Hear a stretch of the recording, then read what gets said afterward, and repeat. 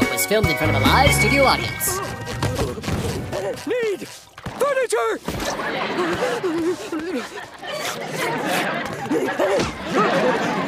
Man, these videos on Nickelodeon's YouTube channel are really funny, despite the fact that it is recycled clips from the original series. It would be funny though if Patrick really did get his own TV show. It probably wouldn't work though. Wait, what's this? Bum bum ba dum da. Ba da da da da. Mahid and Brahim's Avengers. Ba da bum. So the Patrick Star Show just came out today, and I watched the first episode, and honestly, it's an experience.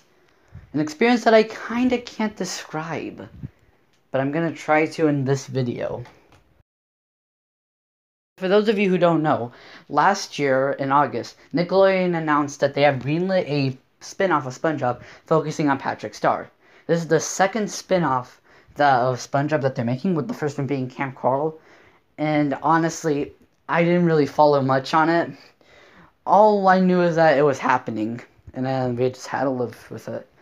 And unlike Camp Coral, which I actually deeply researched about and watched all the videos, and then made a 3-part mini-series on my YouTube channel, which got a lot of views. Thank you all for that. I didn't really care that much about this show. I was just I'll probably watch it when it comes out. I don't know, I just didn't think that Patrick could hold a spin-off. Especially not season 12 Patrick, considering how, yeah, seasons 1 to 3, he could potentially hold a show, but season 12, I'm pretty sure he's just a baby in this star's body. Can't do anything with that. But it's happening, and I watched the first 2 episodes, because it's actually on Nickelodeon instead of Paramount Plus, meaning I don't need to pay $8 a month to a streaming service just to watch one show. I guess that'd be 2 shows if Patrick was on there. Anyway.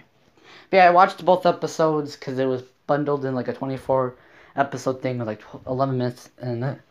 And yeah, I guess I should explain it right now. The plot.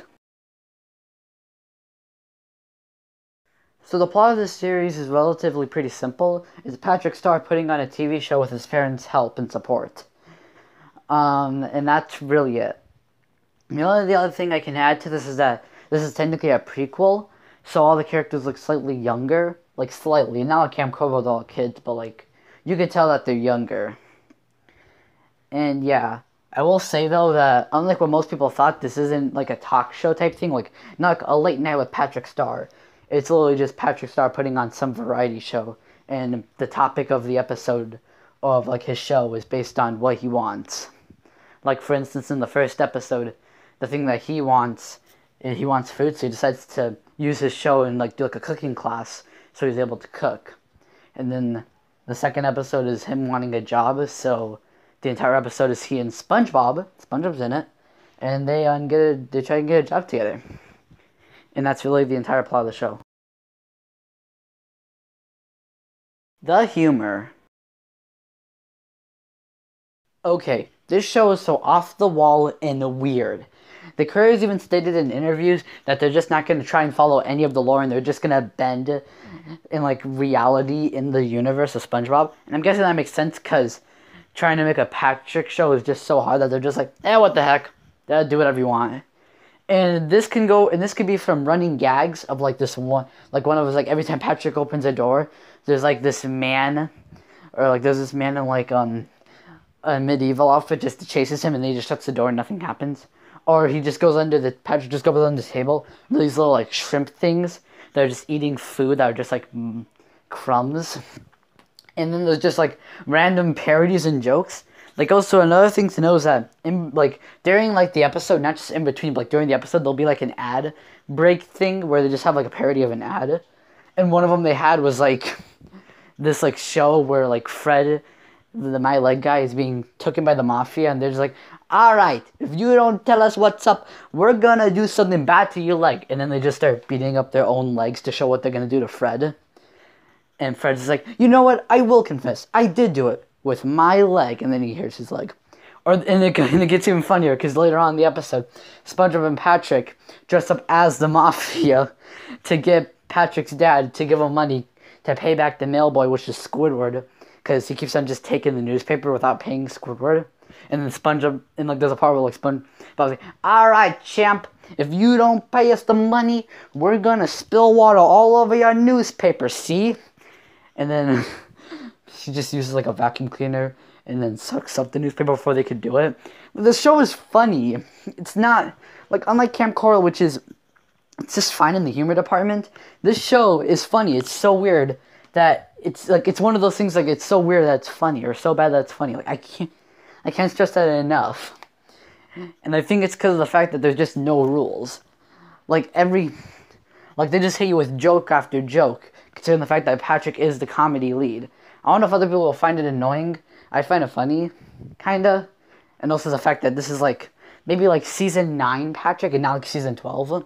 No, it's definitely not modern Patrick, because oh, and also, just like the SpongeBob season 12, they also do like weird faces.